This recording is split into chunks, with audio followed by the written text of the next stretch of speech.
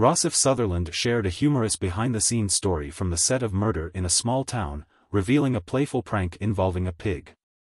Contrary to what viewers might assume about the intensity of filming, Sutherland described a light-hearted moment where the crew decided to surprise him with the prank.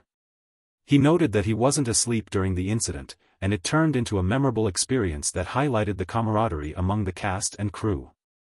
Sutherland's reflections underscore the fun dynamics on set, emphasizing that even in serious productions, there's room for laughter and bonding.